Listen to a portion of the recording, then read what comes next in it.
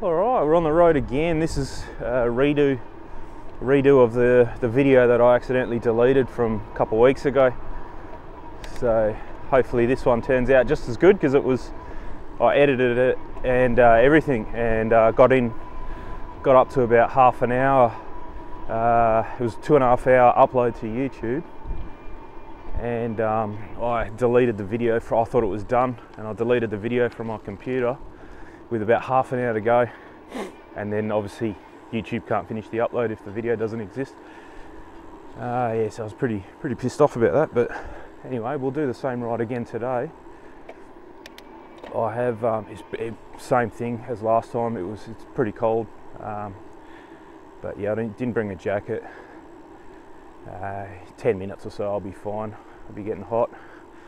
Sun's out anyway, so I think it was a bit cloudy last time I went.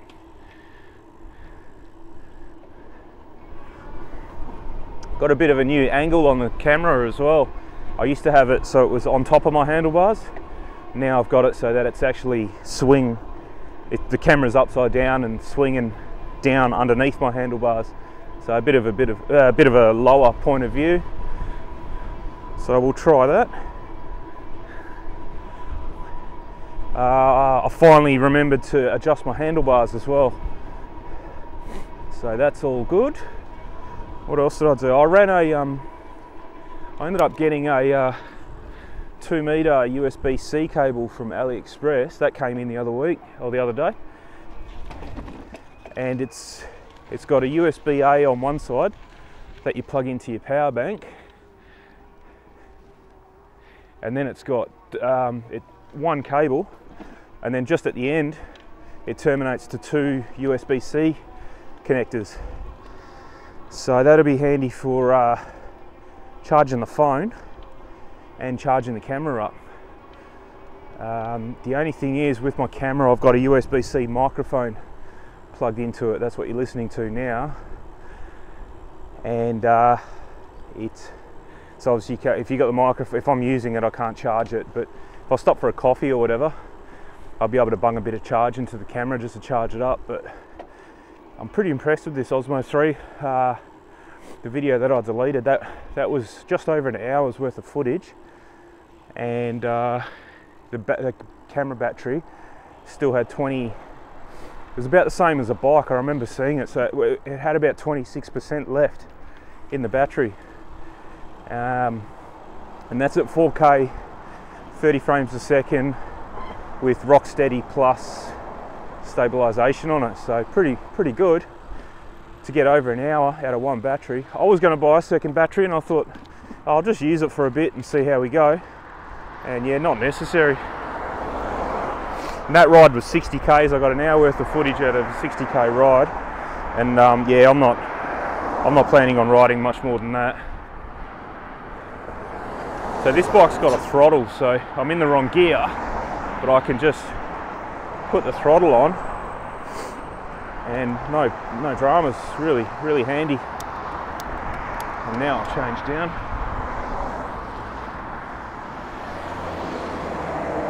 Oh, I don't know why I crossed the road. I did this last time as well. I was going to stay on that side of the road, but anyway, something different. Yeah, big delay there on the gear change. I think I was talking about that in the video as well.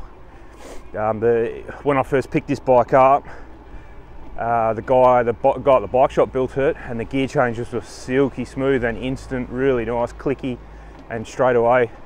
And they're starting to chatter the chain a bit, and you know, you click once and it changes 2 gears, or like that, there's a delay. But it's just the cable stretch. So he said bring it back when it's done about 500-600 Ks, and you know, he'll go through everything again, give it a little mini service, whatever it needs. So yeah, I'll do that. Already at 100 Ks now, and had it for 2 weeks, so it's not too bad.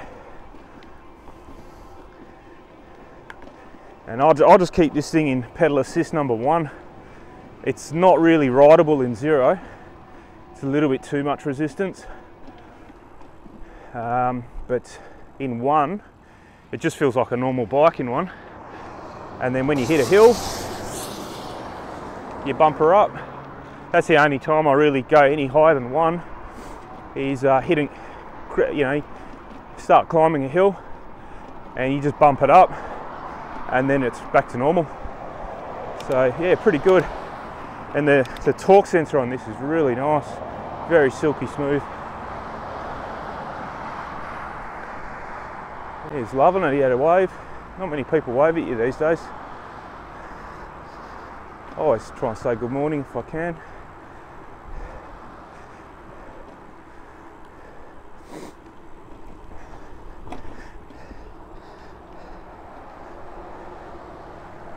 The only thing with the camera down there is I can't really see the screen. So hopefully it's all on the right settings. It should be.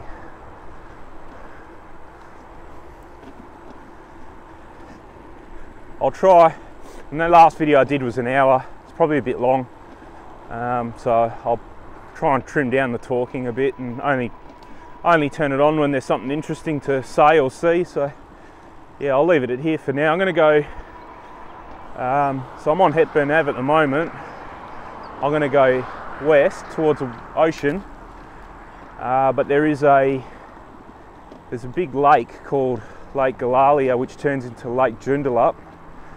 And that'll take me all the way north to Burns Beach Road, and then there's a coffee shop there. The last time I was there, it took me about 10 minutes to order the coffee and then another 15-20 for them to make it. So I'll suss out how busy it is today, and if it's the same as last time, I'm going to skip the coffee, I think. It's too long to wait. Good coffee, almost worth the wait, but not for 25 minutes or something.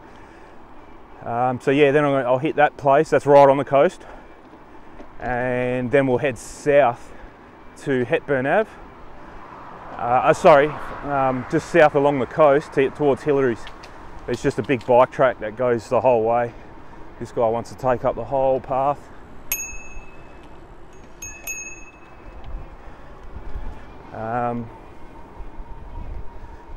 Yeah, so south from Burns Beach, right along the coast the whole way. We'll come across Ocean Reef Marina, which is where I normally take my jet ski, and Hillary's too sometimes. So then we'll hit Hillary's, and then pretty much this road now, Aventon Ave, that we're on, if you take this towards the coast, it'll hit Hillary's, take you straight to Hillary's pretty much. So yeah, so we're on it now. Then we're going to go north, and then back south, hit this road and back home again, and that should be around the 60k mark. So that's the plan. We'll see how we go. All right, and here we are. I'm not sure how you say it. Oh, it's Yelagonga, but it's called Lake Galalia or something like that. If I see the name somewhere, I'll stop. I'm 100% sure that's not how you pronounce it. I think it's like a local Aboriginal name, but yeah, I don't know how you pronounce it. Good run. We're about 6k in. No dramas. I'm going to start going a bit slower. Not that I'm worried about running out of battery. It's just 30k an hour is too fast, so I just can't be bothered going that fast. It's you got to pedal, not hard, but you got to pedal fast to be at that speed. So I'm going to try and keep it under 25 if I can, above 20 but under 25. And we'll see how we go then. It's windy, but I don't think it's as windy as it was last time, and I think that's why I used a lot more battery than what I was expecting. I mean, still 60 k's with 26% battery left. That was pretty good. G'day. But it should be better. But I am over 100 kilos. Plus, I got a bit of stuff on the bike as well, so it's almost close to its. I wouldn't have 40 kilos on the bike or 50 kilos. So yeah. But yeah, I'm not 60 kilos. So I think that's when because in America they're saying they're getting 50 miles, which is like 85 kilometers. That's crazy, you know, and getting back with what I got back with after 60. So, but I'm pretty sure they're little people. but that's okay. I mean, like I said, 60 k's is good enough for me. That's, you know, with that much in reserve, that's pretty good. You can still bump up the PAS if you want to, or you can use throttle a bit and still get back with some left, so it's all good. Yeah, I'm not liking this camera position. Every time I got to switch it on, I've got to feel for the button because I can't see it now because it's underneath, and I feel like I'm changing the angle of it all the time. So I don't think it's going to stay in that position.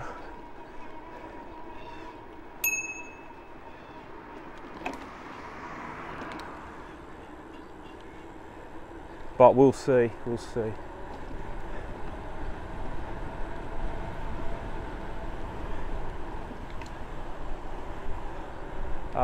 So I've got these Tannis liners in these front and rear. I'm pretty impressed actually. No, I can't feel any, or maybe I can feel a difference, and to me it feels like it's harder, not softer. I've only got 40 PSI in these and they feel like they're at 60, like rock hard. I don't mind it hard. I'd rather have it hard than soft.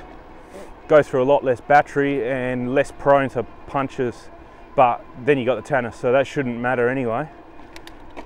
Tubes, I've got TPU tubes from AliExpress, and I'm still not 100% on them. It's just the only they are paper thin. Like when I say not even balloon thickness, I'm not joking. They feel like a plastic bag. So I'm not 100% sold on them. But my missus is at home on standby. I'll put the bike rack in the car, so if something happens, she can just come get me. But yeah, we'll see what happens. I showed it in one of my previous videos, how thin they are. You try and poke them. If you try and poke them, it doesn't go through. I tried it with a scalpel. That was the only thing I could get it to go through with decent force. But with pointy things like pointy screwdrivers and stuff, it wouldn't go through. And now with the Tannis, it's the thing that goes through the tyre would have to be at least, I don't know, including the rubber on the tyre. The Tannis is 15mm thick, so it's going to have to be 20mm before it even touches the tube. So yeah, it should be fine. But this ride, this exact ride, is where I came home with probably about 5 thorns front and rear in each tyre, and one of them was the one that let the air out, big one. And that's when after that, that's when I went to these Tannis liners and the TPU tubes. Before that, it was just rubber with armadillos in it. So yeah, we'll see how we go now.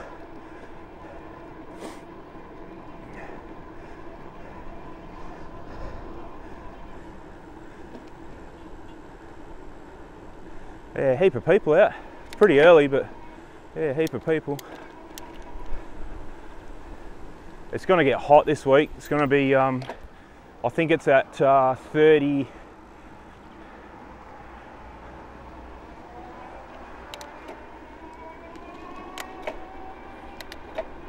It's only going to be 25, I think, today, and 28 tomorrow. But then the rest of the week's like mid to high 30s. So I don't know if I'm going to get out for a ride again this week, so I thought I'd better go today. I think it's going to be too warm. Be able to go in the morning, but not for a big ride like this, because I won't be back home till like 11ish, and by 11 on a 36-degree day, by 11 it's going to be over 30. Just a little bit too uncomfortable. The heat doesn't bother me. It's the sun. The sun just scorches you. We were talking about it. We just come back from Mandurah, which is south of Perth, about an hour or so from our place.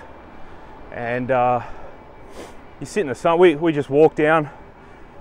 Stayed at a mate's place and walked down. Got Subway, sat on the bench for 20 minutes to eat it, and then started walking back. We're under trees for most of it, but when we were having lunch, we were in direct sun.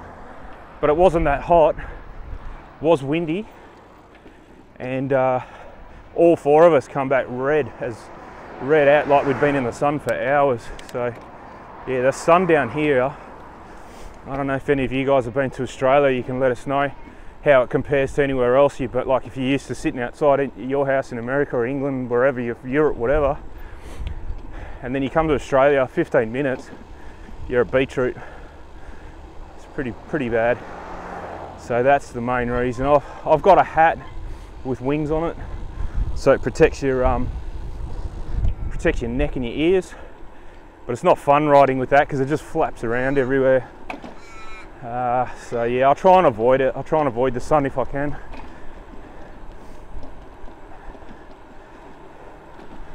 Like skin cancer is a massive thing in Australia, and a lot of people, my uncles had it, heaps of people, my dad had it. He had to have some like cream that you rub on your head. I think my uncle had the same thing, and my dad's got fairly dark skin as well. He's like Mediterranean descent, and yeah, skin cancer's all over the top of his head, and you get this cream that you rub on. It like kills everything that it touches. You put up with a red head for about a month or 6 weeks or something like that. You got to put it on day and night, and apparently it really burns and stings. That's the only way you can, apart from cutting them out. But I think he had way too many to cut out. He would have been left like a pincushion. So they use this cream. So yeah, but my uncle had the same thing. He's got pretty fair skin. He's what's the name? English descent. But yeah, I don't think it cares here, the sun. It's just really brutal.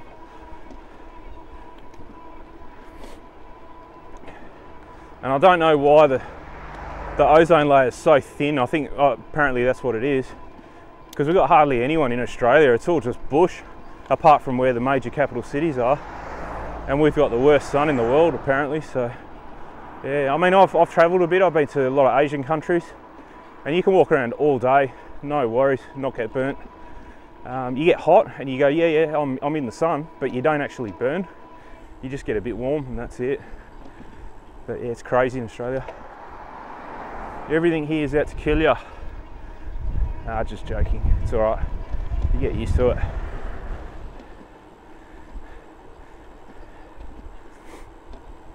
Actually, on that last ride that I lost the footage for, there was a snake. Just saw the arse end of it. I'll show. Where was that? That was at Ocean Reef Marina. We'll go past there again.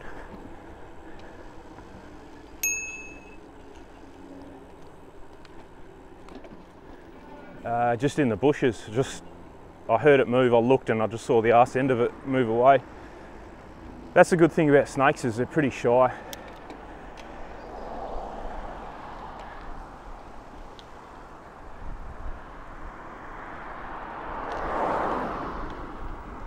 So yeah, if they hear you coming, they'll try and go. 99% of the time, they try and get away from you.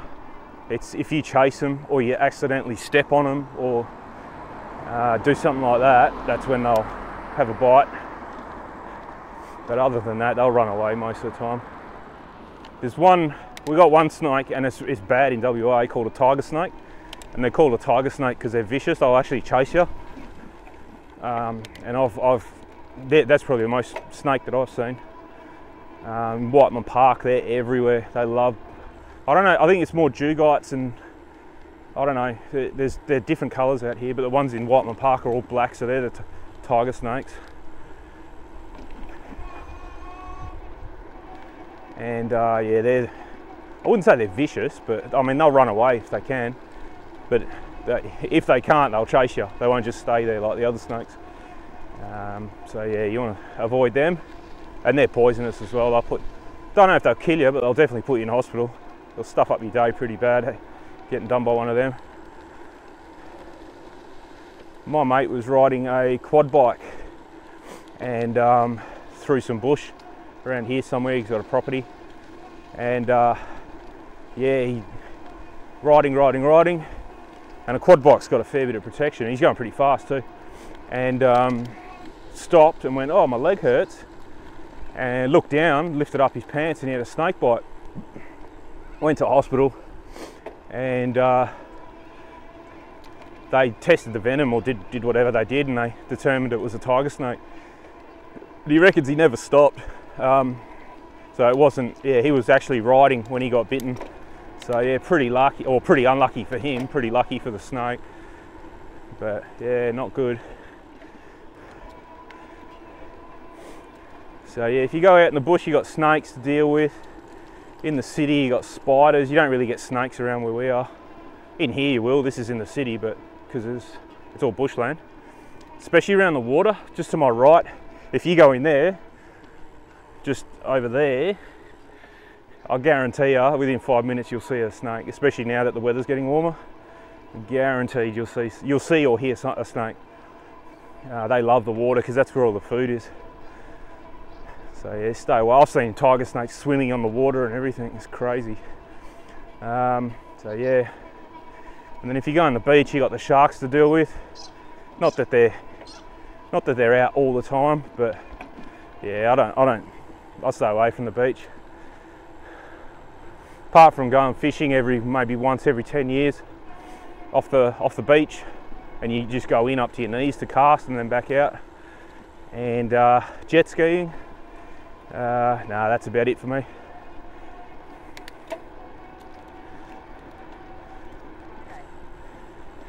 Mate that I normally go jet skiing with, his mate lives up in Lancelin or Joondalup or something. Lancelin or Geraldton, can't remember, might have been Lancelin, which is about an hour's north of where we are now. And he went out apparently fair whack with his jet ski.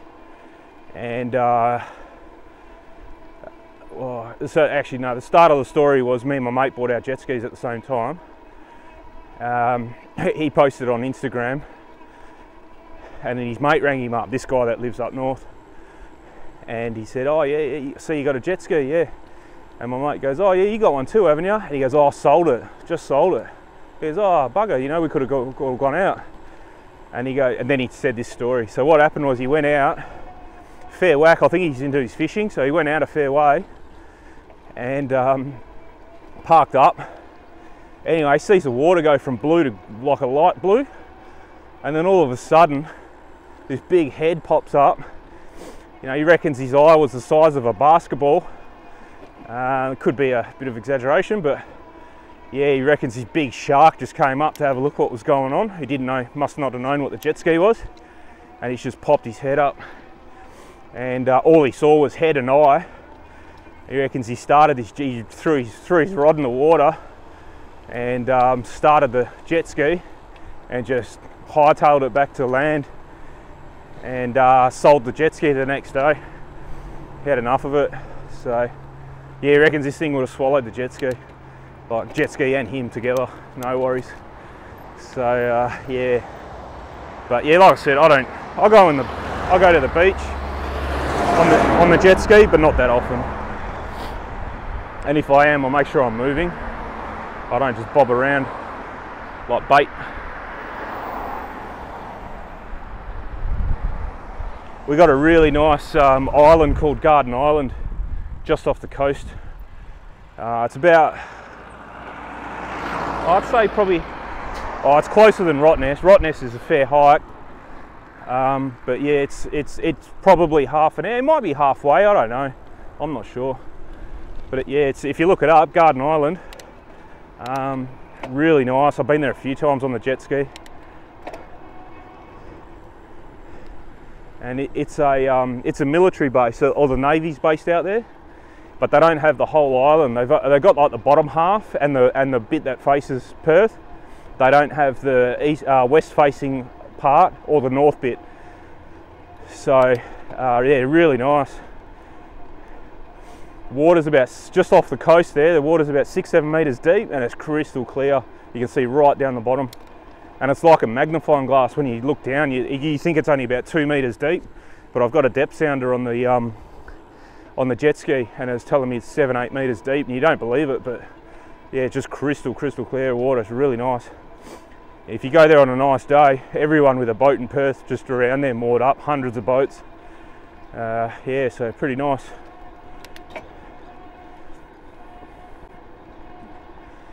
I definitely want to get the jet ski out this summer, more than last summer. I think I only used it about 4 or 5 times last summer, so definitely want to get it out.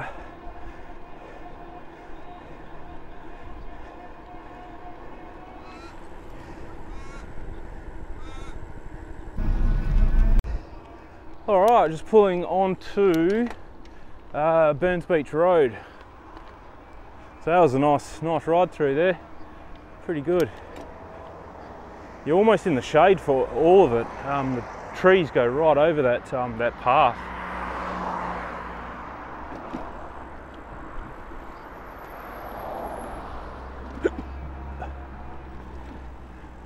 But yeah, it's not really anything fantastic to look at along this road. It's just a normal road. So once I get around this corner, I'll be facing west, heading west towards the water. Should be a nice day. It's definitely not as windy as what it was last time I came.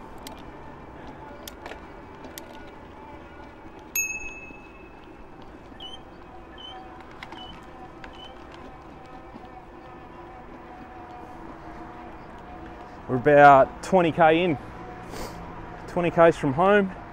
It's pretty much 26k's to the coffee shop. So I've got another six-ish k's to go. So we're almost there, and we'll figure out if we're having a coffee or not. I'll get back to you just as I'm pulling into the coffee shop. All right, here we are. So 24.3 k's, and I've got 83% battery left. So not bad. I'm pretty sure that's exactly what it was last time I came here. I've come exactly the same way and used exactly the same amount of power at this point. So I remember commenting that I'd only used 15% battery to travel the 25 kilometers to get here. So pretty good that the Tannis hasn't changed anything there. That's really good. Heaps not as busy today, so I'm definitely going to stop in and get a coffee. Might go and have a look at this lookout first.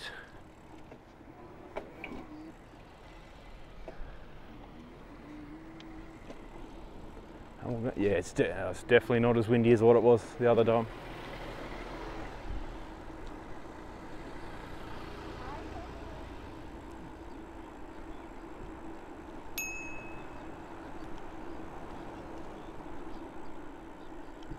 Yeah, it's way better.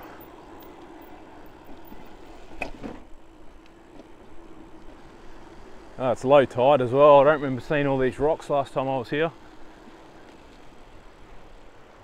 That looks nice.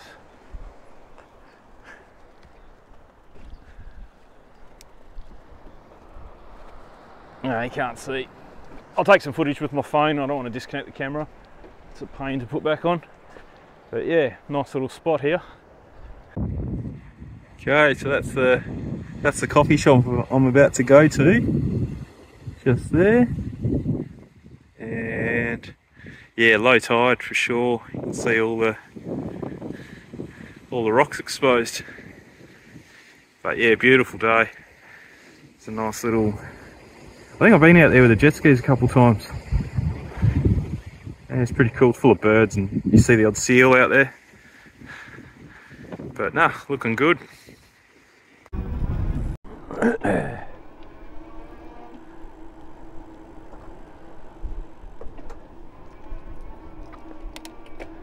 Yeah, so you get to see things like that around here. Yeah, the only thing with having the camera down low, you can't really see what I can see up here. Probably only can see the fence and the bushes, whereas I can see all down to the coast, which is a bit of a shame. I think I'm going to put it back up the top.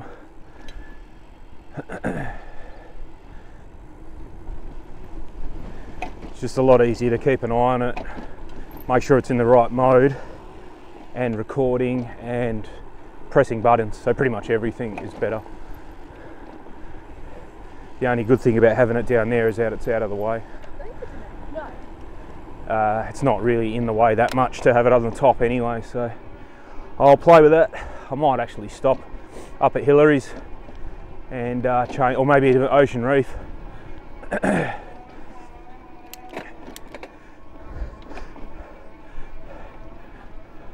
Ocean Reef's just in front of us there. That's the new marina. And last time I came, was trying to get out on those rocks there, but couldn't do it. They haven't opened it up yet. It's just pretty fresh. All right, this is Ocean Reef Marina. There's not much here. There's no shops or anything. There will be soon. That's what they're doing all this work for. But the boat, I think they put the boat ramp in first. But all the boat ramp's been here for years, and now they've finally decided that they're just on the right here. There's going to be shops, and it's going to be much like Hillary's, I think, maybe even a little bit bigger. You can actually store your boats here, go and have dinner. A bit of a night spot, so it should be good. And then we've got, it's pretty good here. Like, it gets busy, but you're never waiting too long to get your boat in the water. So on the left hand side there is, oh no, this is launch on this side, yeah, and that side's retrieve. So as long as everyone abides by those rules, it's pretty good. So yeah, so you pretty much come down, you wait in one of these bays here. It looks like that's blocked for some reason. You wait there till the other dude's finished. He pulls out, you pull in, and it's pretty good.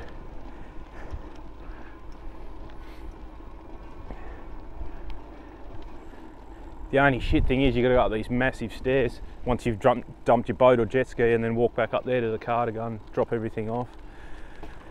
I kind of come here probably more often than not, but otherwise Hillary's a little bit further down is pretty good as well. The only thing, Hillary's is a bit more expensive. I think this is 10 or 12 bucks day parking, and Hillary's is 15 or something like that. Oh, you got some people with finding metal.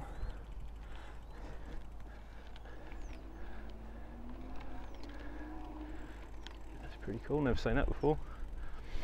Yeah, so yeah, that's Ocean Reef, and this is the rocky kind of thing I was trying to get on out here. But they haven't opened it yet, because that'd be cool. You could go right to the end, well over there. It'd be pretty cool. So this was kind of the funniest, or not funniest, probably the worst day I've had on my jet ski. Me and my old man, I decked my jet ski out for fishing. Put an esky, rod holders on the esky, all that kind of stuff. And he was keen to come. So my jet ski's a Yamaha EX Deluxe, I think it is. So it's kind of the smallest Yamaha, comparable to a probably Sea-Doo Trix, I think. What's it called? A Spark. It's probably a little bit bigger than a Spark.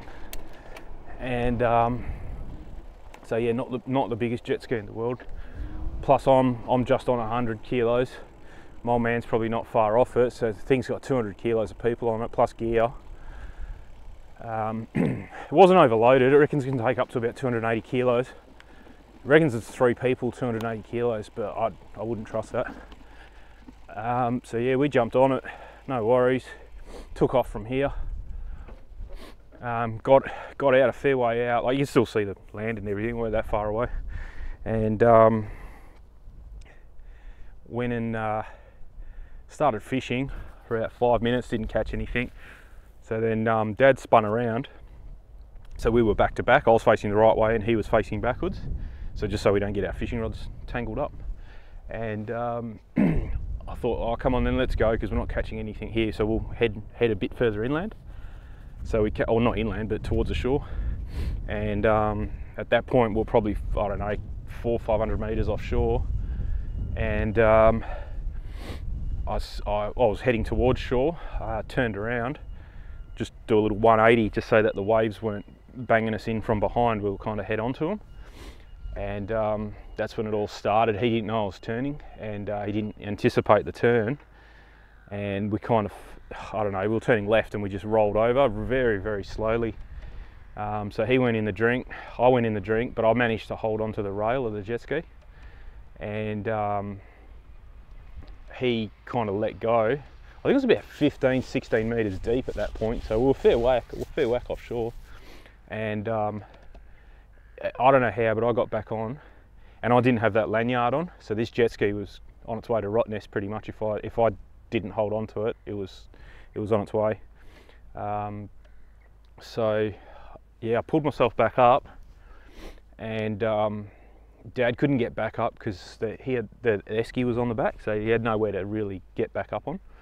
So he had to hang on the side rail at the back. And I said, you know, we'll go to shore there, because we're about 400 metres offshore, something like that. And we can beach it, then you can jump back on, and off we go. Anyway, we start getting towards the shore, and I realised it's just all rock. There's no way I was getting anywhere near the shore. It was just rock. You know, I was pretty close to it at that point. So he jumped off, he swam over to the rocks, really sharp, you know. He lost his shoes, lost his hat, lost his glasses. I lost a shoe, all my tackle went in.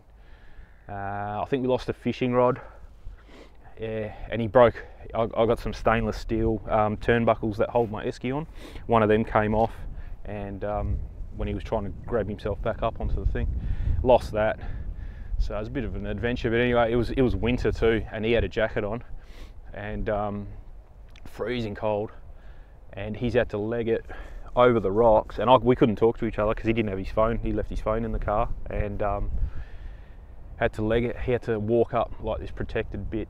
You're not really meant to walk on, but if you got no other option, you got no other option, through that scrubby stuff we were just riding over, next to that path. And then he walked up to that path and started coming back towards the car park just here.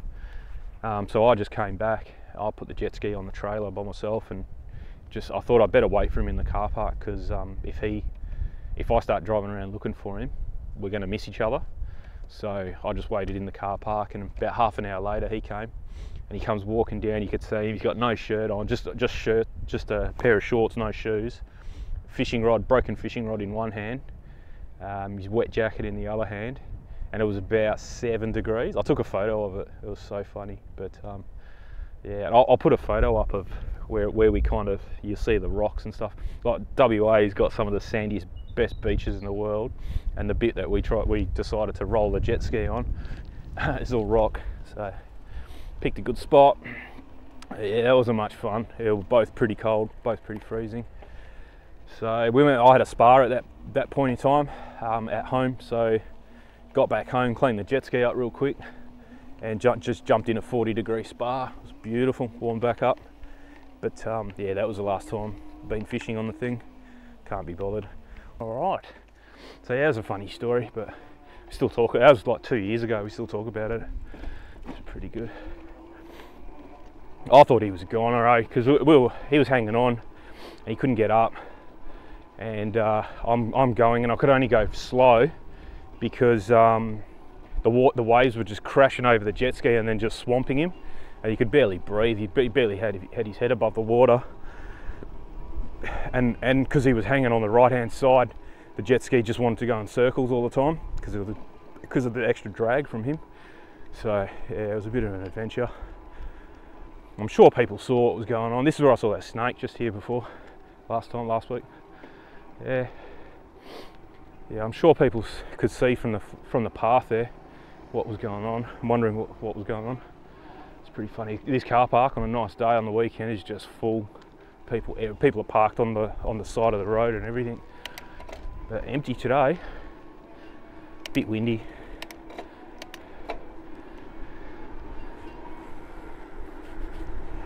I just want to suss out, I didn't do it last week, but I think there's a new path. I don't know if they finished it though. We'll go and have a look.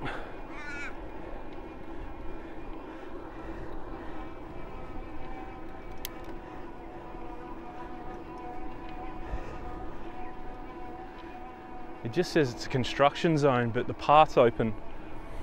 So we'll go and have a look.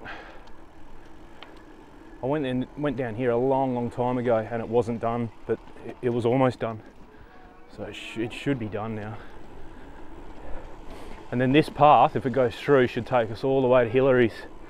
But if not, I'm gonna have to turn around and come back.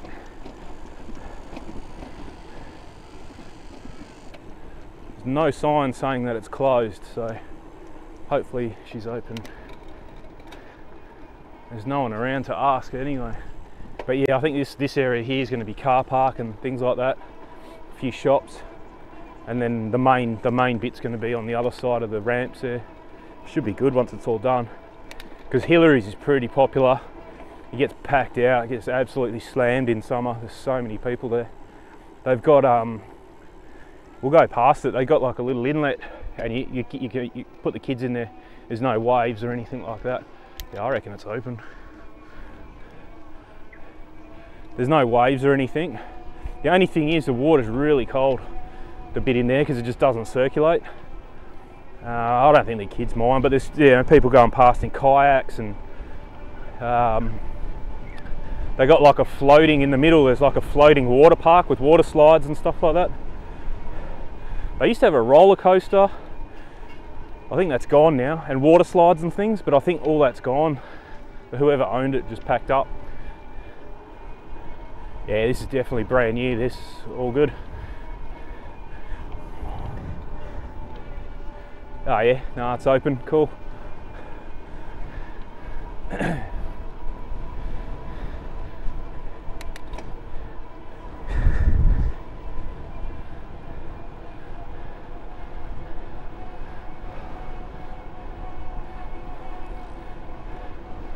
Alright, I'll flick. It's quite windy here. You should be able to hear me because it was way windier last time, and yeah, I was pretty impressed with this microphone. So you probably can't even hear the wind, but I'm starting to shout because I can't even hear myself. So I'll flick the camera off here, and we'll turn it back on just before we get into Hillary's. All right, I forgot about this one. This is Mullaloo Beach. This is before Hillary's.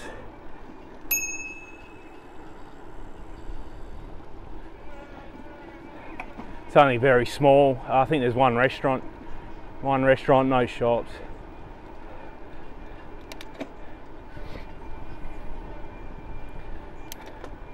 We used to come here heaps when we were kids on Boxing Day, day after Christmas, and New Year's and all that with the like extended family. Just spend the whole day here. But I don't do that anymore.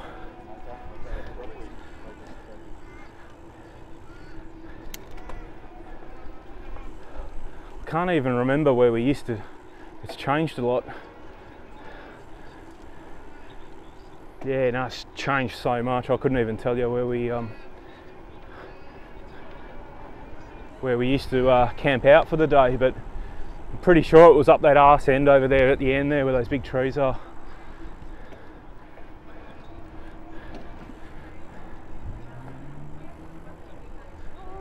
Heaps of yeah, 1, 2, 3 electric bikes just there. I made a comment when I come through here last week. It was like 3 electric, well, it's probably more last week, it was 5 or 6, and 2 normal bikes. It's pretty funny. I think this is electric. Yep. Oh, I passed them just before. She's lost him. That's it, that's Mullaloo. But yeah, that playground and all that never used to be here. It was just trees and grass back in the day. And if anyone knows, his name's Roscoe McGlashan. I think he holds the land speed record at the moment. He lives just up there, one street back from the beach, just behind this beach here. And he actually stores the car, Aussie Invader I think it's called. He actually stores it at his house there, does all the work there. Yeah, bit of a local legend. I think it's gotten, he used to fund it all himself with a few sponsors and things like that. But I don't know how fast they used to go. They used, I'll make it up, but let's just say for instance it used to be 700, 800, 900 k's an hour. He could do it with the sponsorship, that was just local sponsorship and in his garage. But I think now it's gotten some other companies or some other guys like from the UK, I think, either hold it or are challenging him for the record. I can't remember. He was on a podcast not long ago that I was listening to. So he's got people from Dubai kind of funding him and throwing way more money at him. So because it's you know, to go that little bit extra faster. It's in the thousands of kilometers an hour that he's going now. Cheers.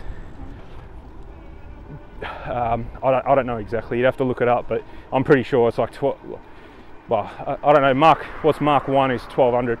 I'm pretty sure he's going faster than that. and he's got to go to some sand lakes in Dubai, and you know, he can't do it here anymore. There's just nowhere big enough for him over here. Yeah, it was a pretty interesting podcast. It was two-parter. I think it was, I can't even remember the guy that hosts it. I think his name's Lee Diffie or something. He's a commentator on the V8 supercars, and he just interviews people like that in the Aussie motorsport scene.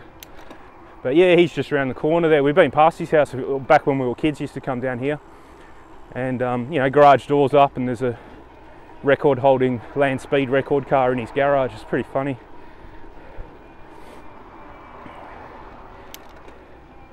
He brought the car to, he didn't drive it obviously, but he brought it to like a Christmas party or something like that. And he started it up after they told him not to. I think it's just got a big jet engine on it, I'm not sure exactly.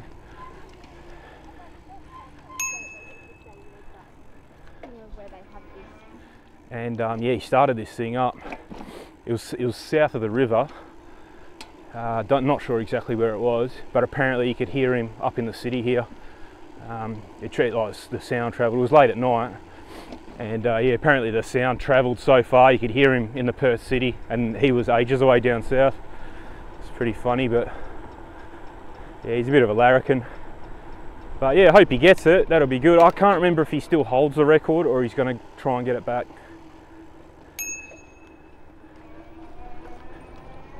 So the battery's dropping a bit faster than what I thought it would be, but I'm pretty sure it did this last time. And then around the 30% mark it tapers out and lasts longer. I was getting worried last time because I was like, whoa, we're not going to make it. But yeah, I'm pretty sure these liners are making it use a little bit more power, but not a lot. I can hear a helicopter.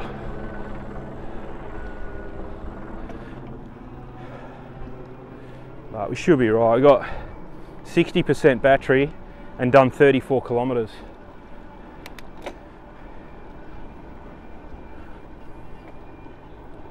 But I've noticed the speedometer on this bike is a bit out.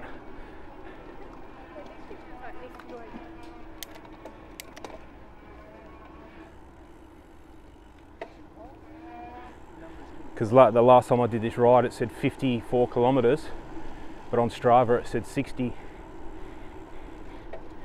or 59 I think it was, so it's about 5k's out over that distance, so I've probably done more than 34 kilometers. And yeah, see now it's down to 58%. It just drops really quick, but then if you don't pedal for a while it goes back up again, so it's all over the place. So no, not too worried. I'm well over halfway through the ride and not even used. And I'm trying to keep the speed down, but it's really hard. My comfortable pedaling rate in top gear is around the 27-28k an hour mark, and that's on pedal assistant 1. So you don't really want to, I don't see why you'd need it, apart from going up hills. You don't need to like cruise on pedal assistant 3 or 4. Alright, so this is Hillary's now. I noticed this building last time, they've done heaps since last week. Wow, it's all decked out on the inside and everything. Hillary's Beach Club.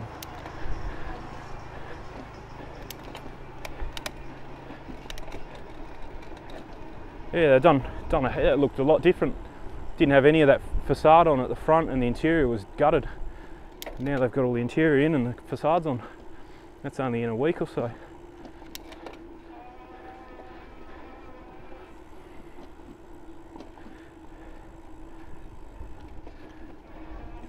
What's going on here?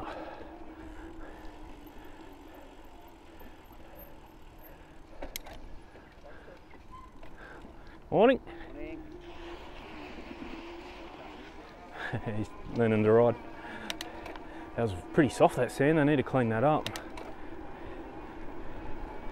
Did you see that guy? He looked left.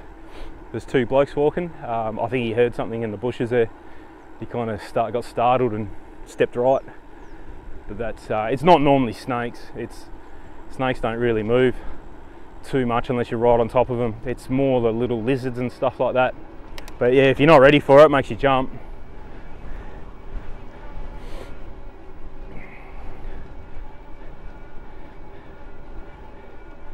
So Hillary's, I'm gonna go on that rocky stuff, because you can get out there on Hillary's. That's where a lot of people go fishing at night time. So I did it last time, so we'll do it again out this time.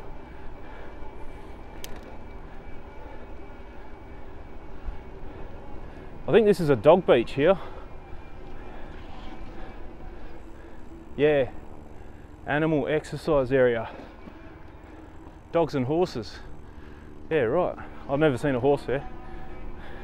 When we first got our little puppy, the first one, we brought him here because they said, because you're not really meant to walk them if they haven't had their vaccinations, but you've got to expose them to a lot of things, different things. Within that first 16 weeks, we got him at 8 weeks old, so in the first 16 weeks they say it's really good to expose them to as many different things as you can, because then they won't be scared of them. After that it's a little bit harder. So, but saying that, you're not allowed to walk them around because they can get the parvovirus or something like that, because they're not fully vaccinated, and it can kill them. So you kind of got to be a little bit careful. But they said bring them to the beach because apparently the parvovirus can't survive on the sand there, on the wet sand. So you're pretty safe at the beach. So we brought him down here, and hundreds of dogs. We brought him during the week. You know, it shouldn't be that busy, but it was flat out unbelievable. And I think it just scarred him, and he hates the beach now.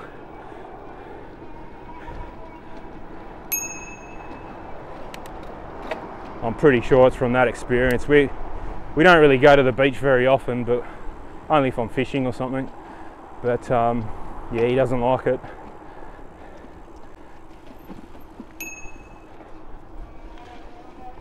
He was getting trampled by the big dogs trying to play with him, and you know, he was only 10 weeks old, if that. So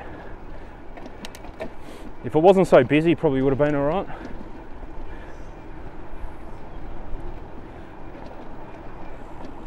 I don't know what the temperature is, but it's pretty warm, and there's people walking around in jumpers. It's not that, I'm actually sweating.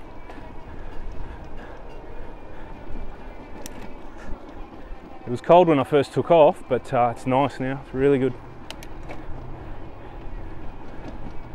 There's someone coming up behind me.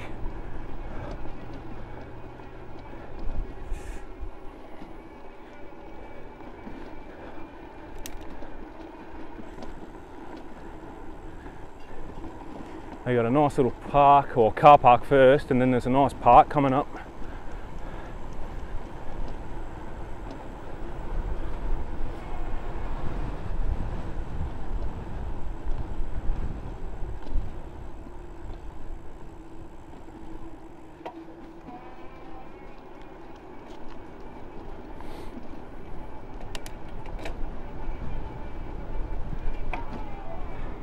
Oh no, he didn't. I slowed down, but he didn't want to overtake me, and he's just turned off.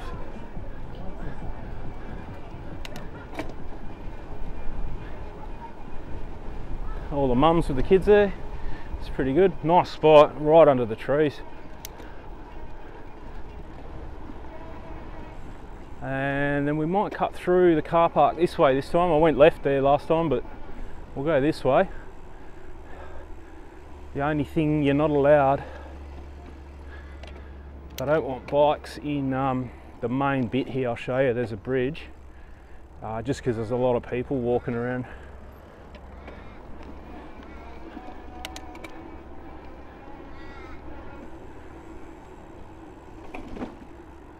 There's another, this is the other boat ramp I come to sometimes.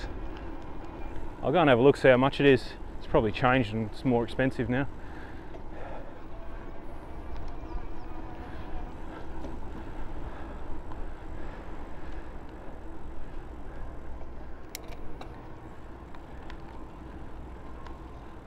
That's a boat ramp there.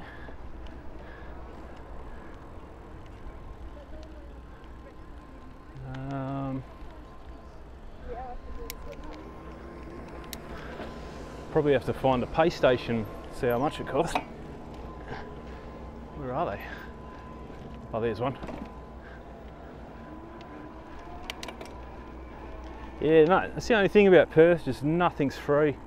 Can't park anywhere for free. That's one of the reasons I don't go to the city. Because if you go to the city and you need to park in a car park, it costs you like $25, $30. Oh, that's not bad.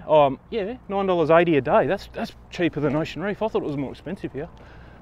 They might have actually bumped it down. That's pretty good. So over here, if it's quiet, we'll ride through. You're not really meant to ride a bike through here, that's all. But being as quiet as it is, we might get away with it. And I'll just go nice and slow.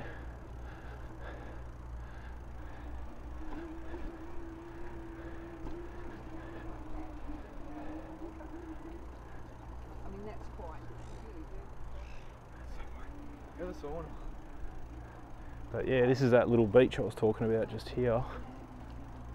And yeah, in the weekends and school holidays really, it's just chockers.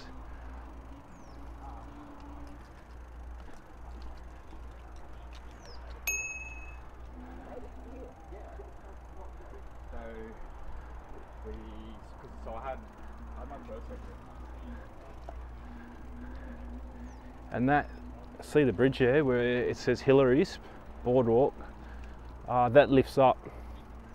I've never seen it lift up, but to get those boats out, that's the only way. That bridge lifts up there. It's like a drawbridge or something, but yeah, that's the only way you can get out. But the water in here is so cold. I don't know how people go in it. But yeah, it's good. And they've taken that water park away. You can see there's a water slide. That's not the one I was talking about. It's a big floating, big rafting. It almost comes to where that guy is there with the board. That guy there where the board is. There's someone going on that slide now to that jetty that sticks out. It's a big, big thing. But yeah, they probably take it away during winter and then bring it back during summer. So it's probably on its way back.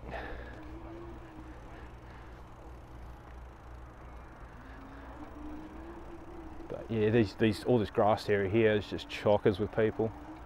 Lucky if you get a spot. And the roller coaster and stuff used to be just in front of us, behind that fence there. I think it was a roller coaster or water slides or both, I can't remember.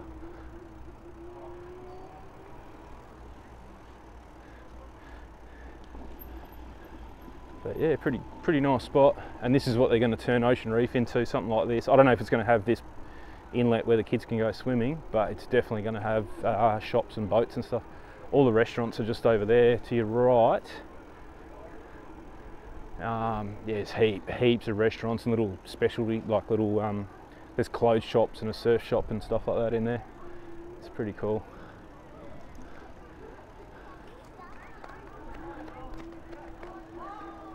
I'll just take it easy, it's a bit busy. This pub here, just here in front of us, is pretty good. There's two pubs there actually. I think they're owned by the same people, because when you go inside you can get from one to the other. That bike was there last week. Someone's nicked everything off it. Old Kingswood, my man used to have one of them, but a sedan, not the station wagon. They're worth big bucks now. Big bucks. All the old Holdens and Fords have just skyrocketed. So if you've got one, hold on to it, because they're only going up.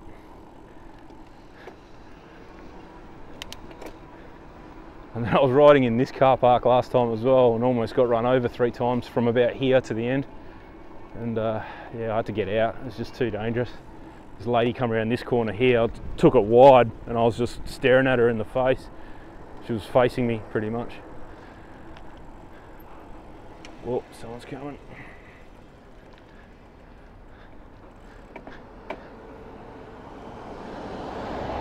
Tesla there, Tesla, another one.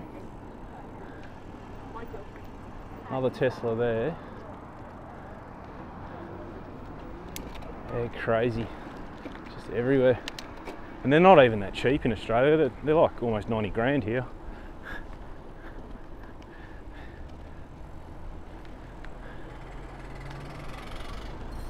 Alright, we'll go out here. Another Tesla. Wow.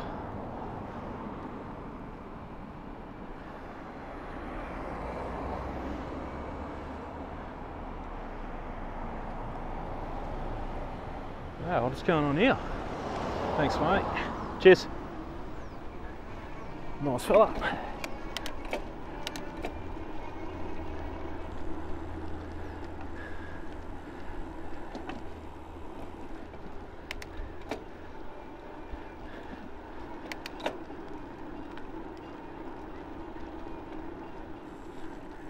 Yeah, it's quite calm, the waters today, for how windy it is.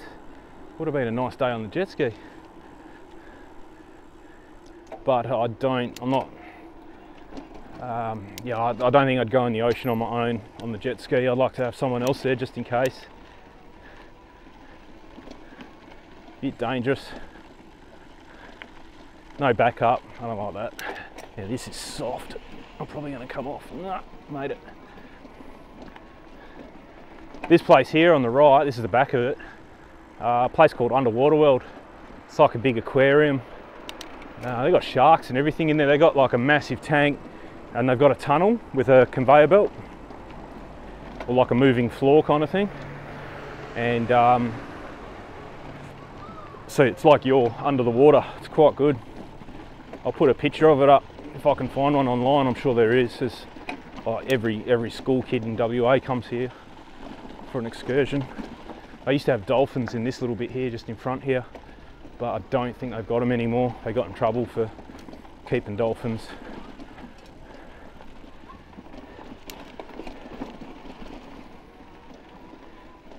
And then you got some nice boats here. This big one here at the end, its name is Humongous. Bloody nice. I don't know who owns that, but yeah, look at that. So you can jump these rocks if you can get up anywhere and go fishing. It's pretty good at night time. I don't think many people fish during the day here. It's more of a nighttime thing.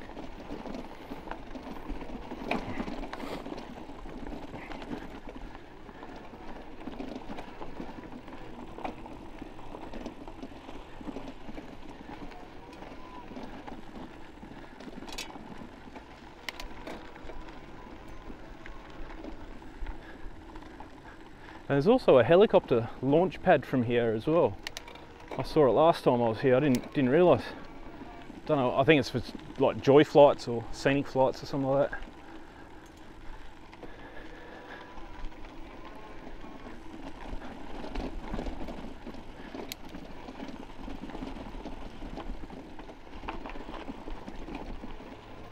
Just here. Land a helicopter for some reason. Oh yeah, helicopter joy flights. Winery tours. Yeah, cool. We'll go to the end. So I flew my drone here probably this time last year, and got some really nice photos. Got them printed out, and you know, a top-down view of all the boats all parked up there. It's pretty nice. You can only go so far. Actually, I'll go here because that's really soft over there. Stay here. So yeah, if that boat ramp is just in front of us, and then you come out here, and then you're out in the ocean this way.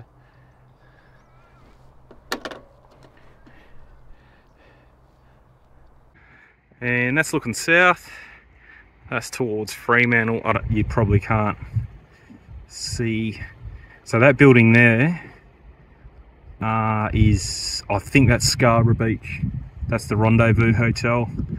And then you can probably see, I can't get any more zoom, but that's Fremantle down there. That's all the things that lift the containers off the ships. And naked eye, I can't see Rottnest again. This we had the same drama last time. I think it's just too far from here. It's more south. I don't know. I'll have a look. I'll just go nice and slow. You may see it on the horizon with the zoom, but with my eyes, I can't see it. It's a bit hazy towards there. But yeah, you got a bit of. It's definitely low tide. You can see all these white caps. As you can see, it's just popping up there, a bit of rock. And then there's also Again, can't see it with the eye. It's a place called Little Island. I can't remember where it is. I think it's out that way.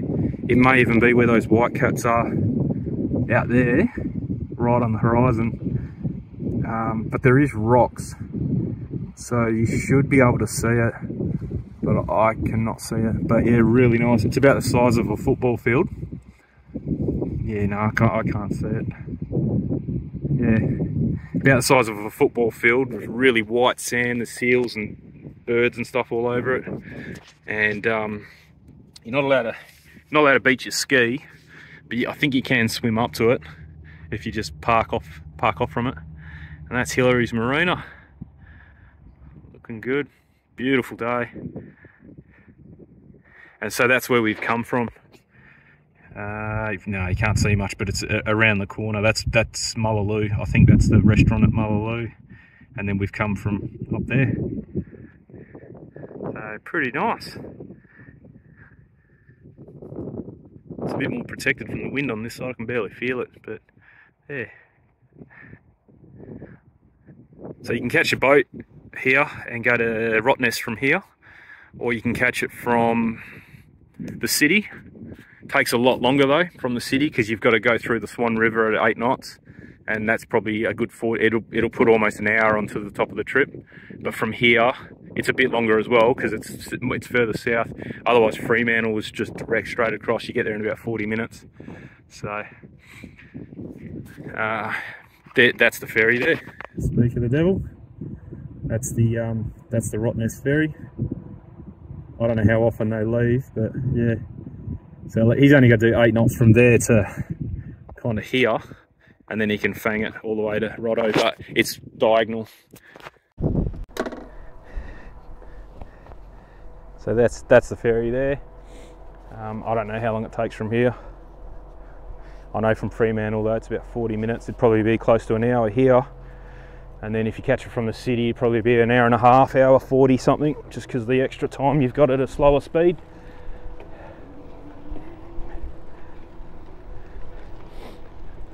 Rottnest fast ferries, and it's expensive too. I haven't been to Rottnest on a holiday since I was probably 15 years old, if that, 10 years old. I've been a few times for work, but yeah, I mean, if you're a tourist, it's nice to see. You got quokkas running around, it's really relaxed, really nice. But it's just ultra expensive. I think it's about $70 odd to get there, $80.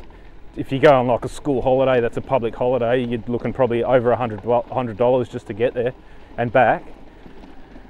And then things, I mean, there's not a lot there. There's a pub, there's a chicken treat and a Subway, a couple little bakeries and stuff like that, and a general store, but there's not a lot there.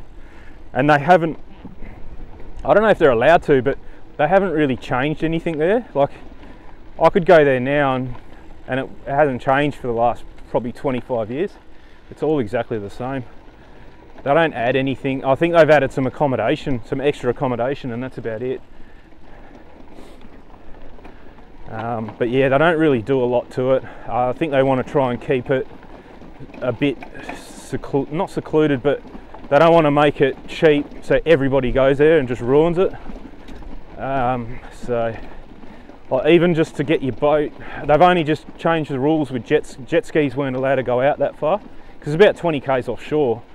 But now you can, as of like 2 months ago or a month ago, they've changed the jet ski rules.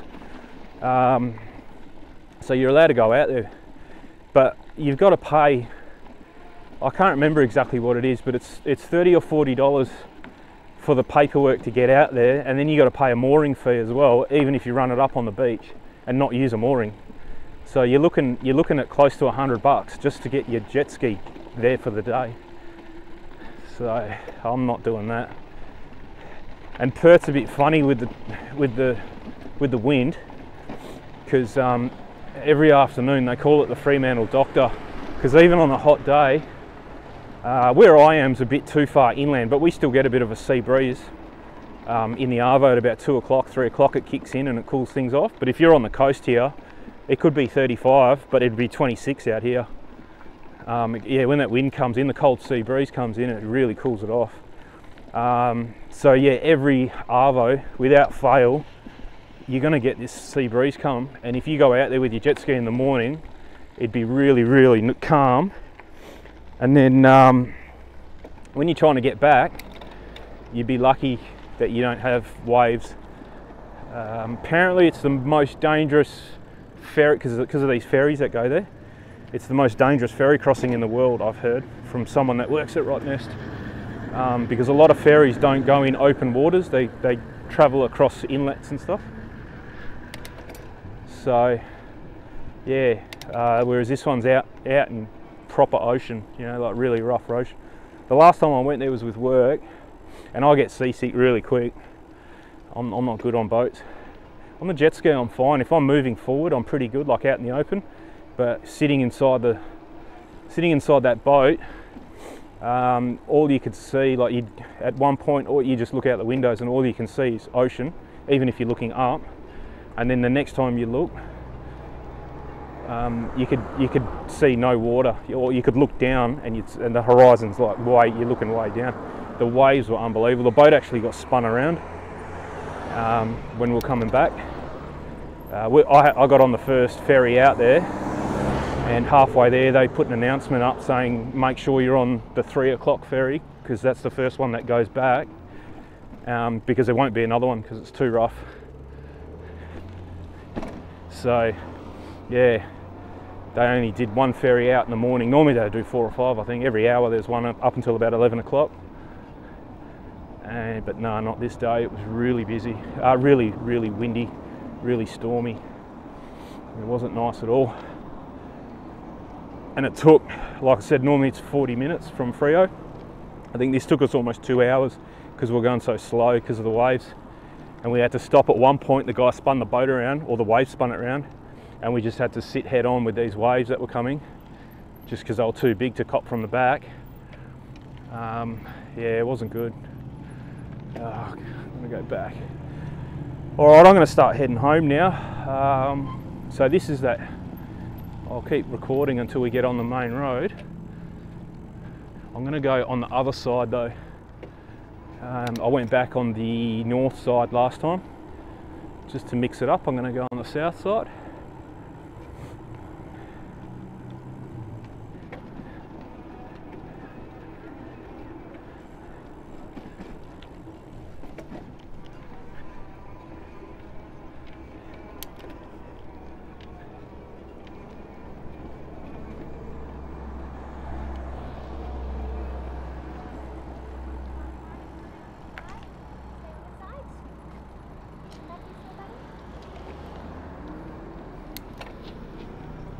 There's a path there.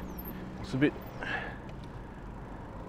pressed for space there. That little kid didn't know where he was going. Fair enough. Just go up here.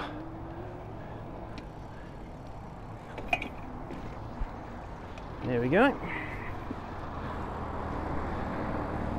And then I want to cross down here. Yeah, so this is Hepburn Ave. You can see it there on that sign. And this is the road that takes us pretty much straight back to my place. So pretty convenient.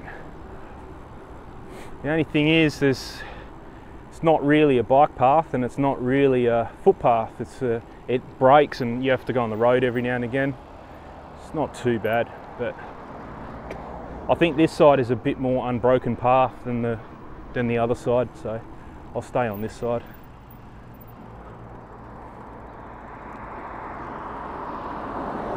I don't like riding on the road. The Perth drivers are just unbelievable. It's like you're invisible.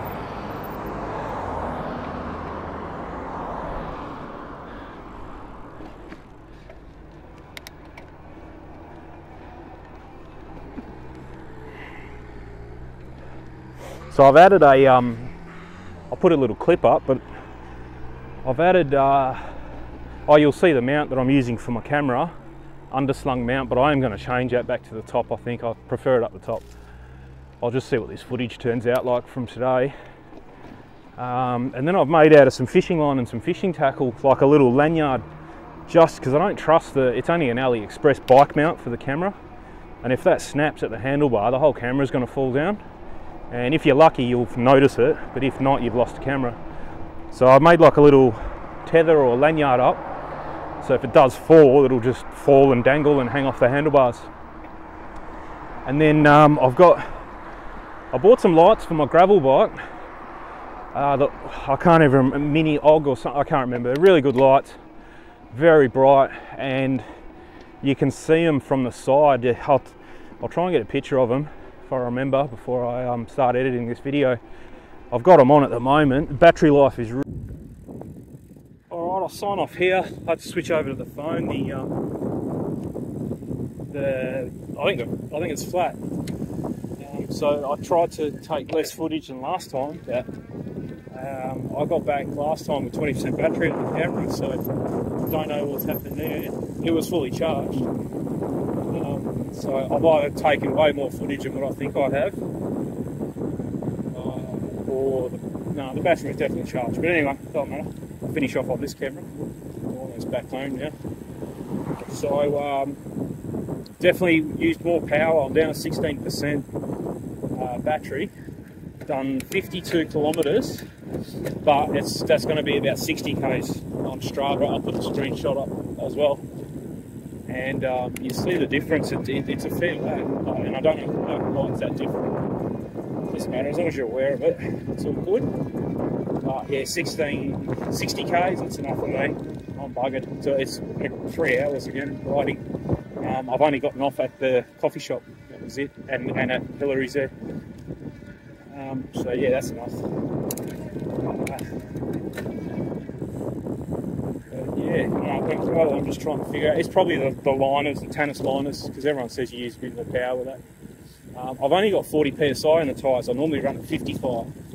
So what I might do is on the next ride I'll pump them up to 55 and then try it again, see what happens. But I mean, I'm happy with that. I wouldn't go, like I say, 60 k's. That's the most I'm ever going to do.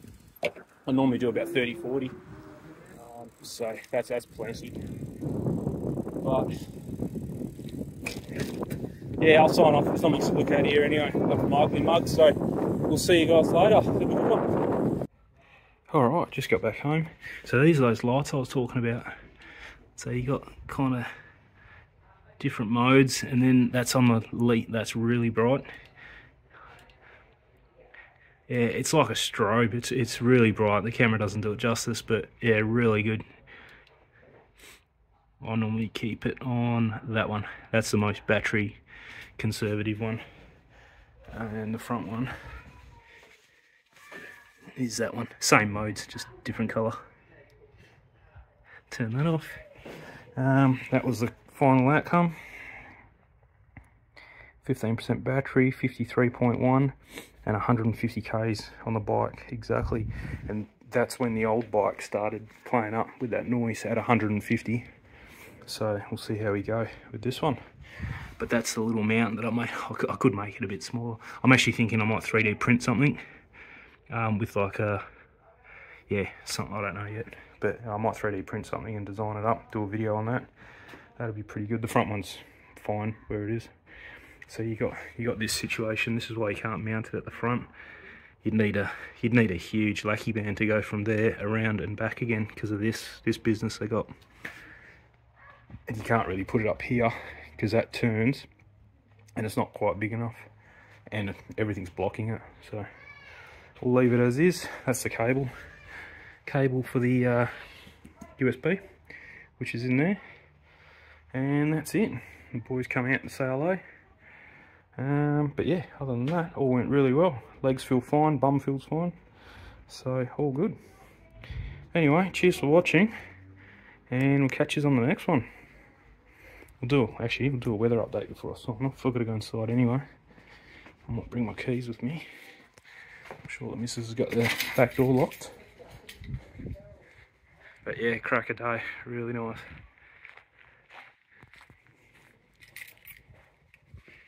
And we've got 24. Perfect. 24. I didn't realise I actually had a thermometer in here too. It looks like it's wrong. 20. Yeah, so don't trust that. Cool. Catch you later.